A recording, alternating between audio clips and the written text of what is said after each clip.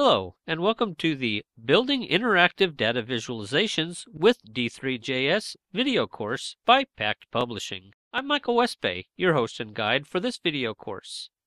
This video course was put together by Alexander Simos and I. Alexander is a programmer working directly at the intersecting fields of data science and data visualization. He has used D3 for many projects of his own, as well as for the creation of an open-source charting library called D3+.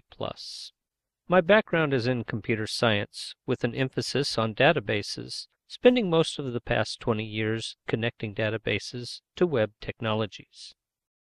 We'll start off in Section 1 by setting up a development environment in which we can run D3, including the obligatory Hello World script.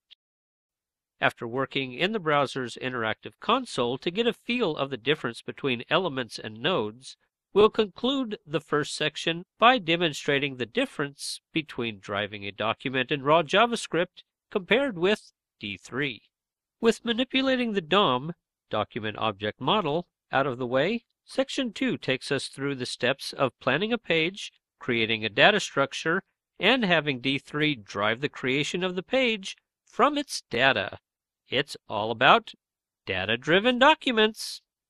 In Section 3, we learn about SVG, scalar vector graphics, and how to draw on the canvas using both raw JavaScript and D3.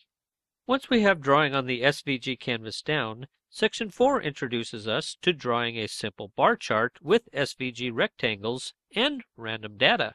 Section 5 features a scatterplot graph, complete with axes and labels alongside the data points, where the data is fetched from an external server's dynamic API. Now we're cooking with fire. We then take our scatterplot from Section 5 and add interactivity in Section 6. We learn how to handle user events, update our data with a new query, and, in Section 7, animate the changes in our graph, including literally dropping data points that no longer exist.